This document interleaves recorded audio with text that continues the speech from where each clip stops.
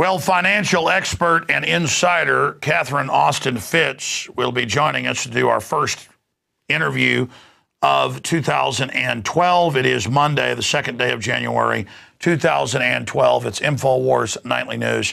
Thank you for joining us. We have grave tidings, obviously, for you this evening. Our top story, the NDAA was signed by President Barack Hussein Obama in the final hours of 2011, when I guess they thought no one would notice.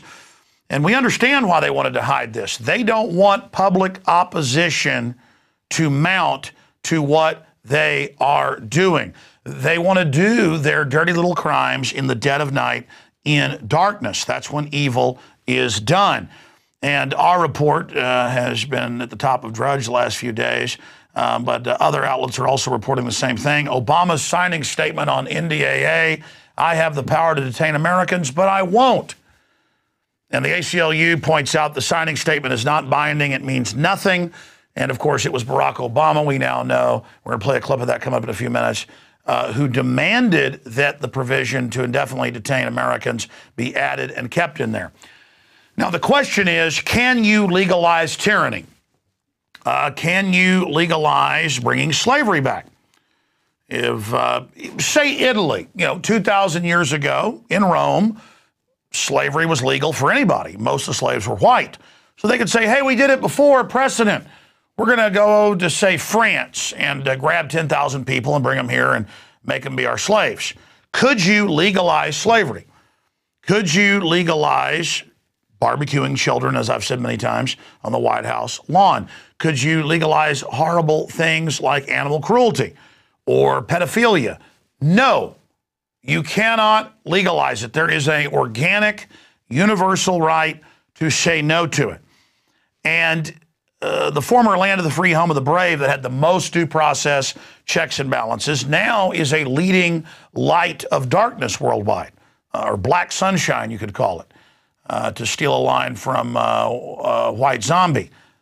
That's what we're dealing with here, where they go further than North Korea on paper and say, we'll arrest citizens and have them disappear into a black hole forever. We will torture citizens. We want you to be afraid.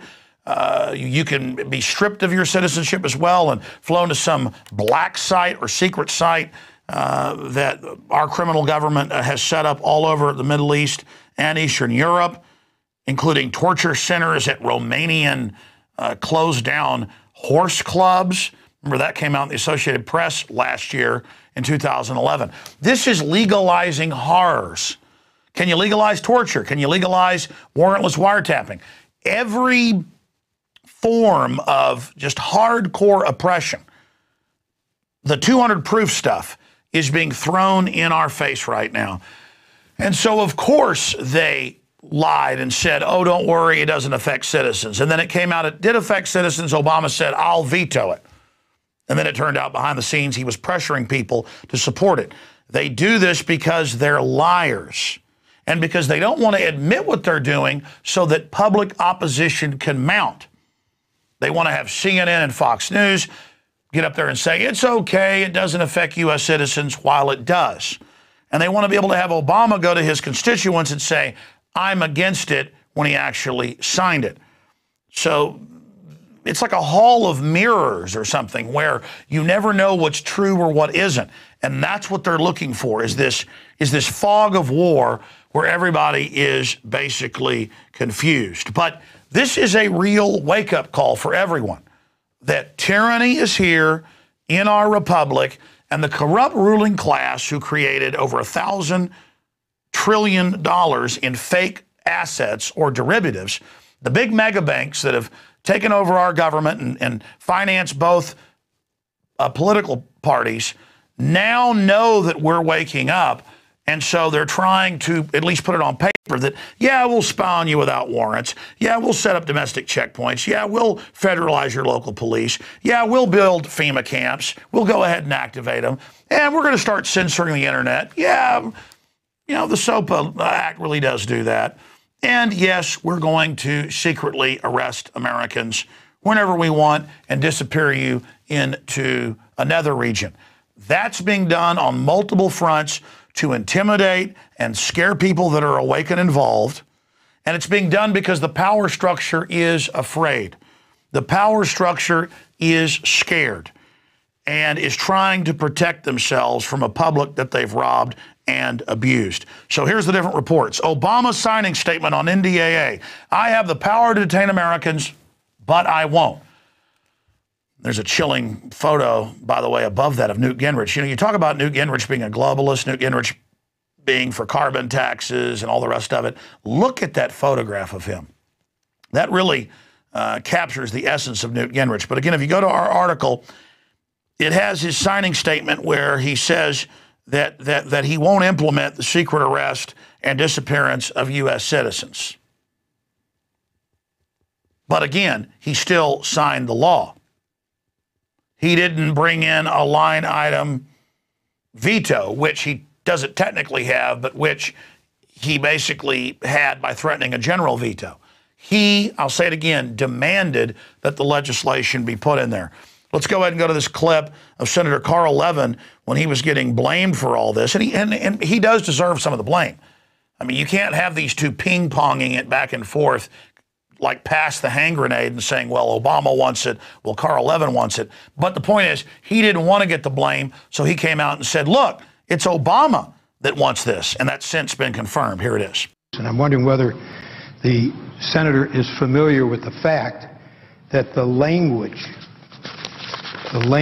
which precluded the application of Section 1031 to American citizens was in the bill that we originally approved in the Armed Services Committee, and the administration asked us to remove the language which says that U.S. citizens and lawful residents would not be subject to this section. Is the senator familiar with the fact that it was the administration that asked us to remove the very language which we had in the bill which passed the committee, and that we removed it at the request of the administration, that would have said that this determination would not apply to U.S. citizens and lawful residents? I'm just wondering, is the senator familiar with the fact that it was the administration which asked us to remove the very language, the absence of which is now objected to by the senator from Illinois? I'm familiar now because the senator from Michigan has shared that fact with me. Now, I know here on the Nightly News, I've probably played that clip 5 times in the last month.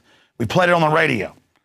It's admitted. The ACLU's done an analysis. Ron Paul has done it. Major legal law firms and think tanks have looked at it. The senators that wrote it admit it's for U.S. citizens. But for a month, we had to have debates about whether it affected citizens or not. Now, why did they do that? To kill opposition. Again, why did Obama say that he was going to veto the bill? So that people thought, well, let's not oppose it. He's just going to veto it anyways. The whole time he was the one demanding it be in there. That is, his handlers were. That's how these political people work. That's how their deception operates. That's how they get this stuff done. In fact, coming up in a minute, we've got the headline where they announced, oh, they pulled the bestiality section out of the NDAA, saying the troops can basically bring barn animals into the bases. And then Senator Cornyn, when he got criticized for passing that out of Texas, he came out and said, well, we've stripped it, but they had the House add it back in. That's going to come up. Well, here it is. Bestiality and sodomy repeal stripped from NDAA. Then if you scroll down, they've got a link to the government track site, and they've got the letter from Cornyn saying he had it stripped, but he knew full well and voted later to accept it when the bill came back from the House. And so now it's the law that bestiality is legal in the military. I mean, this NDAA, things just get crazier and crazier every year now. What's going to be in next year's? That you can have sex with Martians or ghosts or Keebler elves or something? I mean, point is, why is everything getting so weird? Secret arrest of citizens, a worldwide declaration of war, announcements that you can be taken, overseas to be tortured. It's crazy. It's crazy. And it's the end of posse comitatus. Do those of us that were right about the fact that posse comitatus is being eroded in this nation so that the military can be on the streets of America? Do we get an apology now? This is all coming true? No.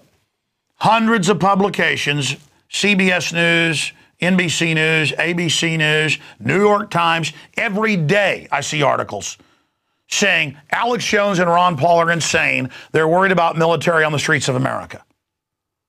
But at the end of the day, I want to state this. They want to keep this stuff secret because they know it's outrageous and they don't want to be publicly rebuked for it. They want to just implement the law, quietly find cops and military that'll follow unconstitutional orders, and they don't want us there the whole time pointing out it's illegal and wrong. Again, it's illegal to pass a law saying black people aren't humans again and are slaves. And it's illegal to say we're all slaves and have no due process or rights and can disappear into a torture camp.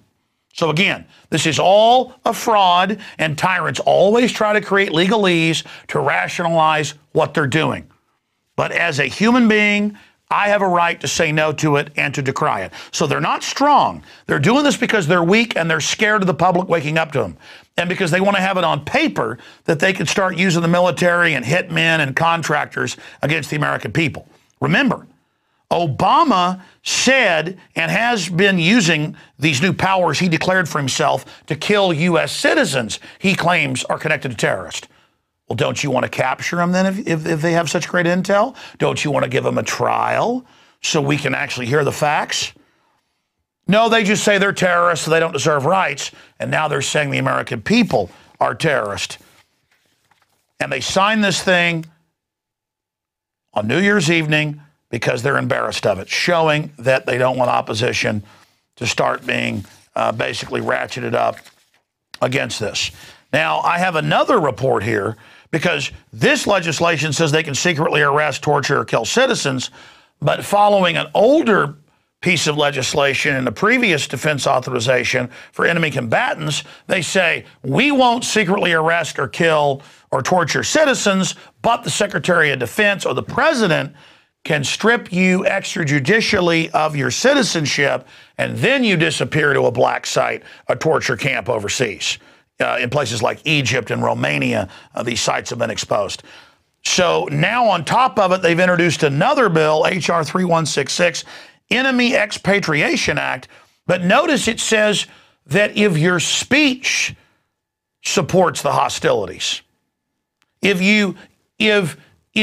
what you're doing and saying, and we've seen attorney generals say that if you criticize a war, you're aiding terrorists, that citizens don't have a right to be against a war, you could be disappeared into a black hole. So they're trying that as well.